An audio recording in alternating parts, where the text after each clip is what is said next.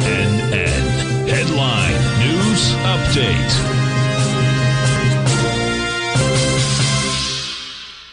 Dow Industrials right now trading down 895. You get the Nasdaq off 531. S&Ps are on down 143. Gold contract up $32, trading at $18.51 an ounce. We have silver up 46 cents, $21.96 an ounce. Platinum up 22 at $9.47. Light sweet crude up $2.43, $117.74 a barrel. Notes and bonds. 10-year note up one tick, trading up 1 point rather. No.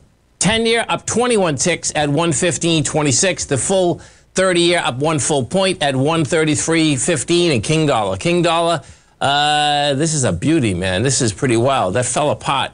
Down 1,500 ticks. So you're going to have a failure on price at the highs. Thank God for small and big miracles.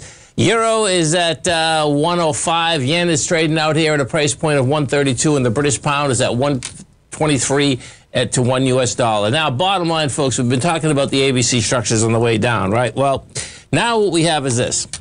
You have an ABC structure inside an ABC structure. Your probability goes much higher that you're going to reach these prices. Inside the SPY, we're at 365. That baby is 335. And the smaller one is 337. What's happening out here today is that we're taking a B point out. You need 104 million. We're going to have 104 million.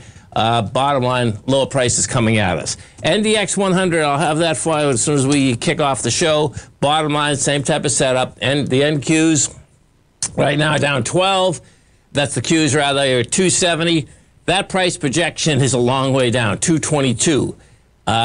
What's also happening now is that we're taking out another B point. You need 64 million, you're going to have it in spades, too. That's the bottom line.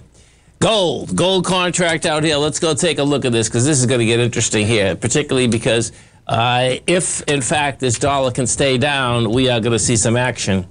So you get 164,000 contracts. Not bad, not great.